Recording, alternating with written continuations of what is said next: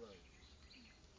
But you have to find the pebbles about the same shape or you use That would be, in a perfect world, what you would do, from now on, being good teachers that you are, every time you go out, you will be looking for different sizes of pebbles, different shapes of pebbles, and you will be collecting them.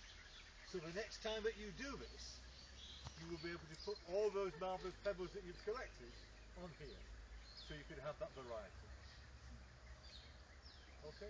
But I mean, that's serious. Another way of measuring is let's say put a fixed object and see how far you roll off the edge. Oh yes, exactly. Yeah, exactly that. Can I present you with this very important piece of equipment? Just, you have to, sorry, bending your back again. It's better if you're this side round, and therefore better if it's like that, if you hold it away from you. You're going to have to put it just below the surface. Are you ready with your cameras?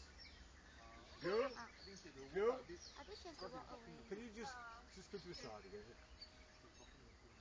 They're very rude to you, aren't they? Can I go up there? Yeah, go for it. Yeah, go. 21, 3, 4, 5, 6, 7, 8, 9, 10, 11, Bring it up again a bit. And again. Put it down again. Yeah, that's because we move it in. Exactly.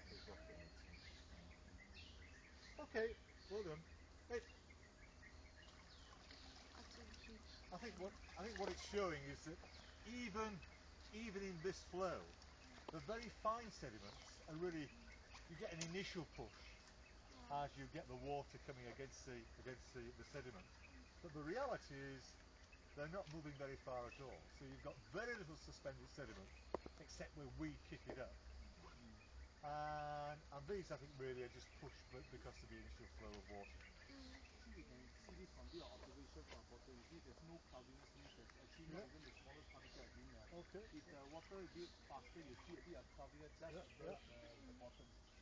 If we were going round the corner, if we could go, then in the shallower water, where you've obviously got one of these little riffles, there it would pick it up. But here it isn't.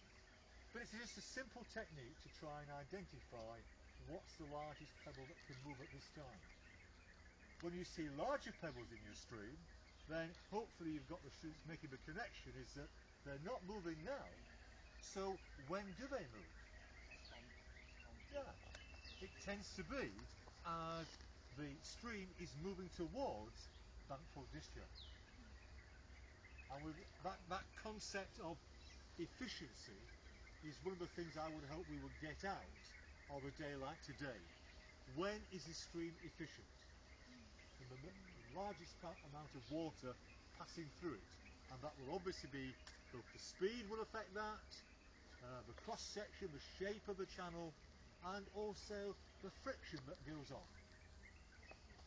Can I thank my able group here, and of course the excellent recorder, who's still dry. Now then, what we'll try and do now is to